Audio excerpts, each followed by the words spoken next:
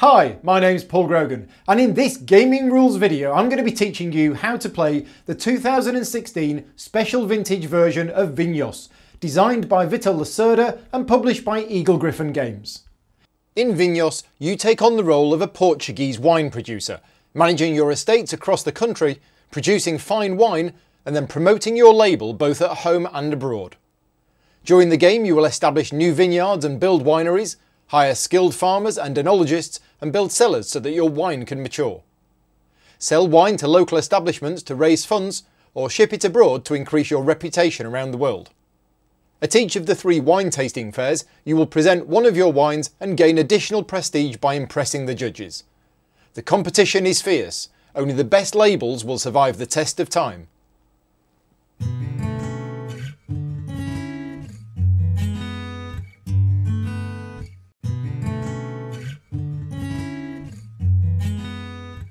The game is played over 6 rounds, which is tracked on the quadrille at the centre of the game board.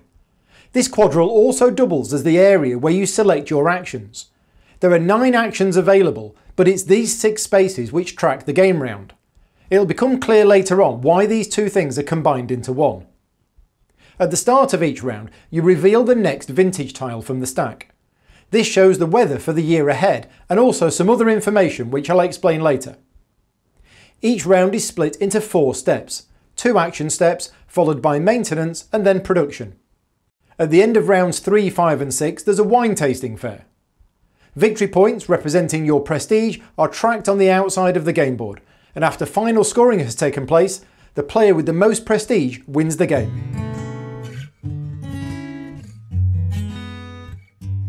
Before I go into the detailed rules, I'm just going to explain one of the key concepts of the game, and this is the difference between wine quality and wine value. Each wine in the game is represented by one of these counters on your estate. The colour of the counter is the type of wine, either red or white, and the number on the tile is the quality. When I cover production later on, I'll explain more about how the quality of the wine is determined, but for now, the bigger the number, the better the wine. Apart from endgame scoring, the actual quality of the wine is never used during the game. Instead, it's the wine's value which is important. And the value of the wine starts off at the quality plus any modifiers shown in a circle icon like this. For example, take this quality 2 wine here, stored in my cellar. Notice the +3 above the space.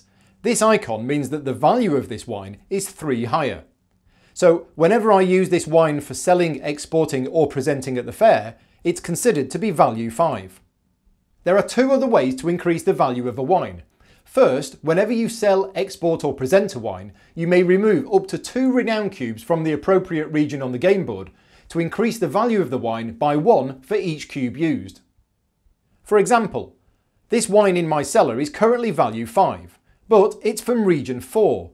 And if I look at region 4, there's 3 renown cubes, so I could remove 2 of these and my wine is now value 7. Finally, any wine from the Algarve is always valued at an extra 1 higher. So that's the difference between wine quality and wine value. Now let's have a look at the actions you can take.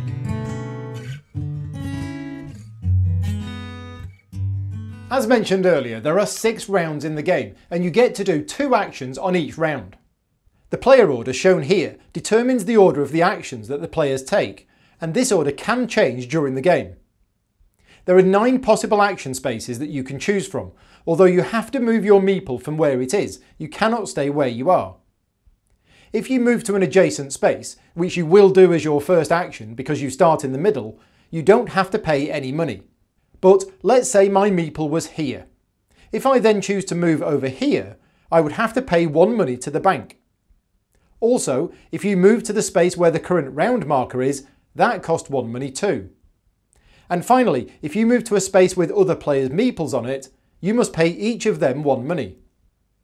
For example, if I wanted to move from here to here, I would have to pay 2 money to the bank, 1 because I'm moving to a non-adjacent space, and another because I'm moving to the space where the round marker is, and I would also have to pay 1 money to the yellow player. Note, however, that you never pay any money when moving to the central action space, either to the bank or to the other players.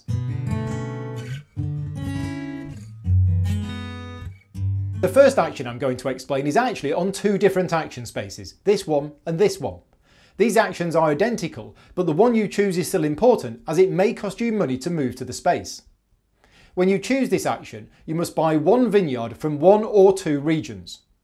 The exact vineyard you buy is whatever tile is on top of the stack. So if I wanted to buy a vineyard from region 4, it would have to be this red one. You pay the cost shown on the tile to the bank, and notice that the cost is different across the regions. You can have up to 5 estates, and in each estate, the vineyards must be from the same region and the same colour. So for example, if I already had an estate in region 4 producing red wine, the new vineyard I buy could start a new estate, or I could add it to my existing estate because it's red. Two vineyards in the same estate do not produce two wines. Instead, they increase the quality of the wine that that estate produces. So let's say I want to start a second estate. When you start a new estate, you place your region disc into that region on the game board. I already have a disc in region 4 from my first estate, but I place another one here to show that I now have two estates in that region. This allows all players to more easily see who has estates in which region. When you set up a new estate, you may get a bonus depending on the region. For example, a new estate in region 4 comes with a free cellar.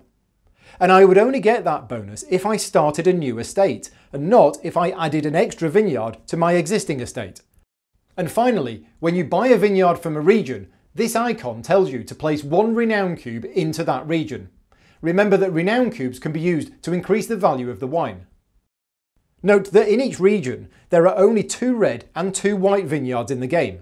So on both of my estates, I can no longer add any extra vineyards, as the only vineyards left in that region are white. This action allows you to buy 1 or 2 wineries at a cost of 3 each and place them into your estates. Wineries will increase the quality of the wine that that estate produces. And winery tiles are two-sided, and you use the side appropriate to the type of wine produced on your estate. So let's say I buy 2 wineries at a cost of 6 money. I could place one here and one here. Alternatively, I could place them both into the same estate. When you buy a winery, this icon tells you to place one renown cube into that region on the board, which in my case means that both renown cubes are placed in region 4. The combinations possible for a full estate are 2 vineyards and 1 winery, or 1 vineyard and 2 wineries. It's also possible when buying a winery to assign it to a brand new estate. This estate will not produce wine, however, because it must have a vineyard to grow the grapes. And also, since the region of the estate has not yet been decided, you place your renown cube on the winery itself. Later in the game, when you add a vineyard to that estate, you then place the renown cube from the winery onto the board in the corresponding region.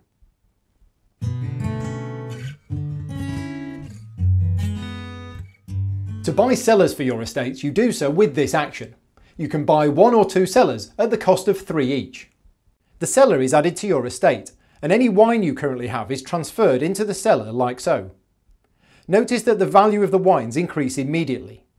And also notice that there are 4 spaces for the wine in a cellar instead of 2. This will be important when I explain production. And this icon here reminds you that when you place a cellar, you put 1 renown cube into that region on the board. Like with wineries, you can actually buy a cellar and place it into a brand new estate. You place the renown cube on the cellar as explained earlier.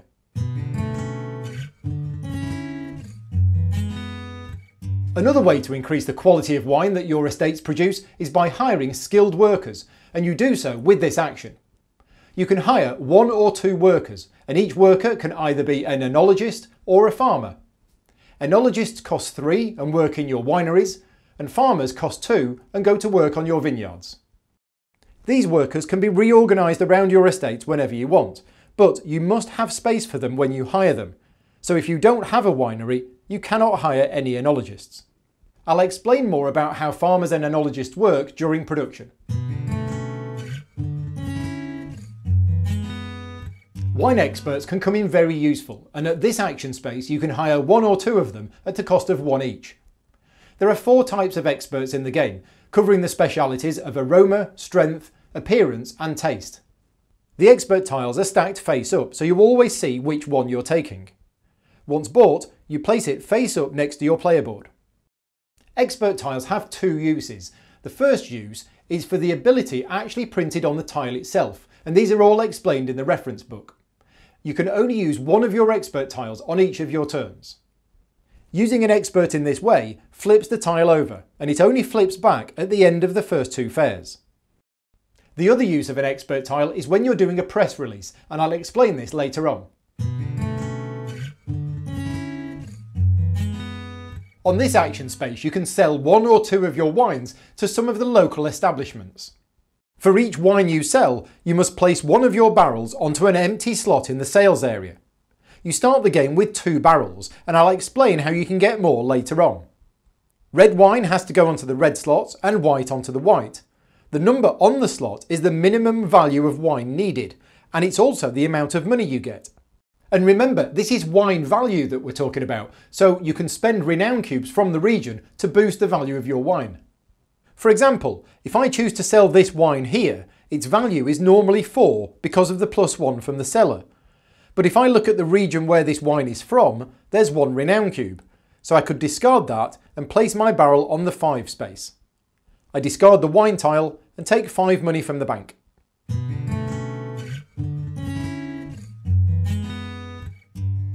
Instead of selling your wines to the local hotels and restaurants to raise money, you can instead choose this action to ship them abroad. This action works in a very similar way to selling, although you get victory points instead of money. For each wine you export, you must place one of your barrels onto an empty slot of the export area, and the number on the slot is the minimum wine value, and you can use renown cubes as normal. So going back to my previous example, instead of selling that red wine valued 5 to a local establishment, I could instead export it here and get 5 victory points. Barrels in this area also contribute to your end game score.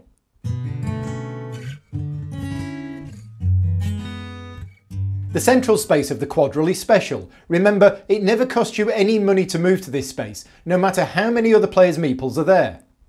Also, if you cannot perform one of the other actions because you don't have enough money, then you must choose this action instead. This space means that you do 2 things. First, you move your player order marker from the top row of the track and place it onto any empty slot of the bottom track. This will set the turn order for the next action step, so if you choose this space as your first action in a round, the turn order will change before the second action. After doing that, you may then perform a press release to enter one of your wines in the upcoming fair. Note that this can be done any time in the game, not just during the round in which there is a fair.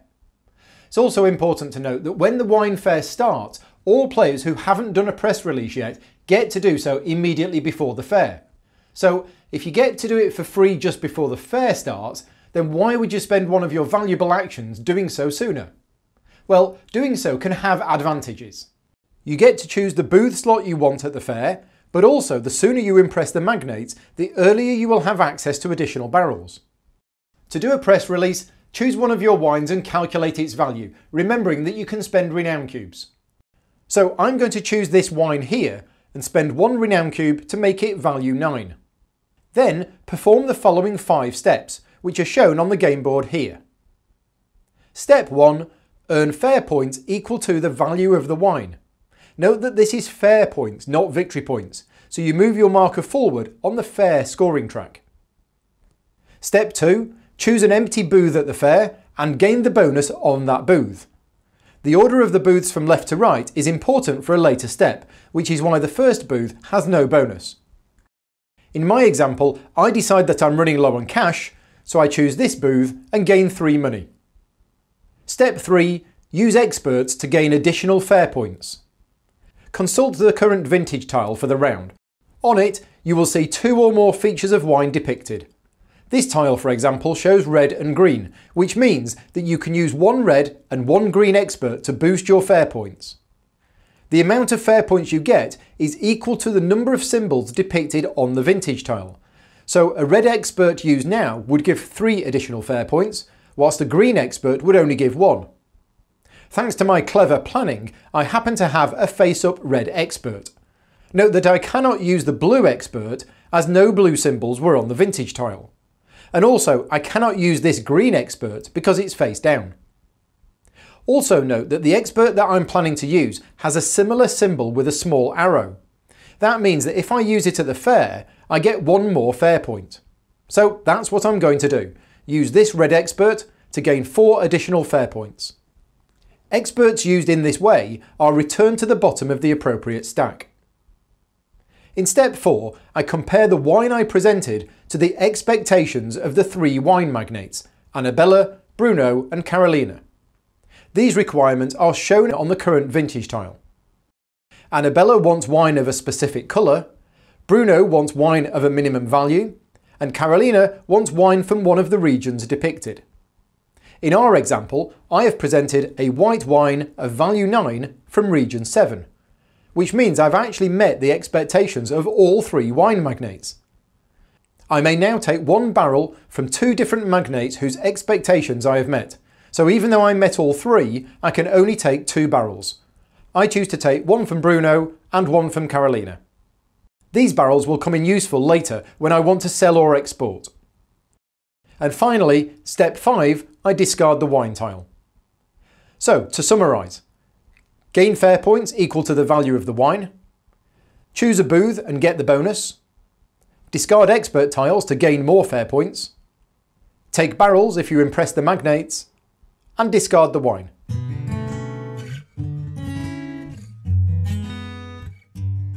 After both action steps have been performed in a round, it's time to perform maintenance. This step is very simple. Each player must take back one of their barrels from the sales area if they have one. Thematically, this represents that the hotel or restaurant that you sold your wine to has run out of their supply and needs more.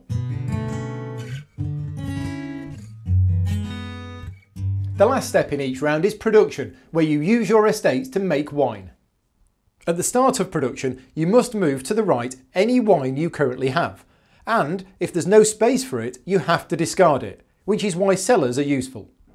Then you can redistribute your workers, noting that each vineyard can only have 1 farmer, and each winery can only have 1 enologist. Then, for each of your estates that has a vineyard, calculate the quality of wine produced. The quality of wine is determined as follows: 2 points for each vineyard, 1 point for each farmer, 1 point for each winery, 2 points for each enologist, and then between -2 and +2 depending on the weather for the current year, which is depicted on the vintage tile. If the end quality is 0, you haven't managed to harvest enough good quality grapes and you don't produce any wine on that estate. For example, the current vintage tile shows a +1.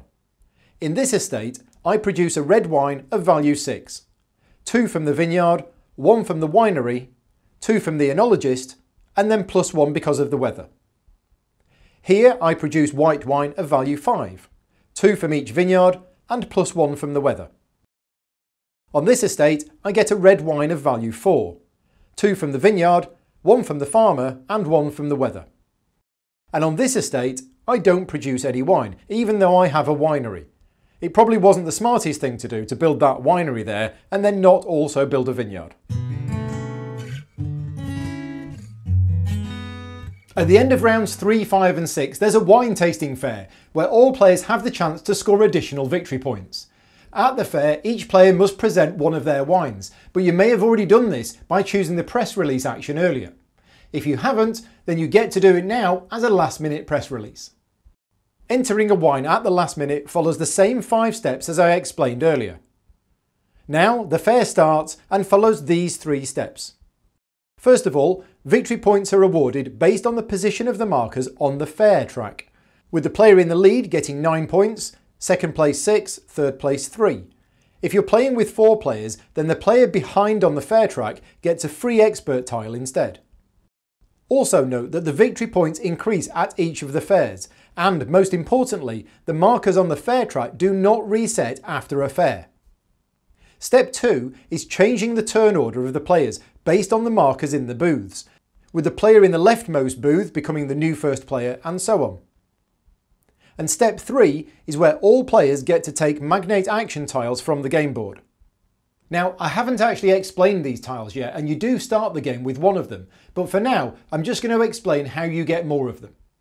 In the new player order, each player can discard any one of their wine tiles to take an action tile and place it face up next to their player board. After all players have done this once, the process repeats with players being able to take a second action tile, and so on. This continues until all players have passed, or all of the tiles have been taken, at which point you discard any remaining action tiles and then refill the spaces with new ones. And at the end of the first and second fair, you can flip back all of your face down expert and action tiles. So now it's time for me to explain how the action tiles work.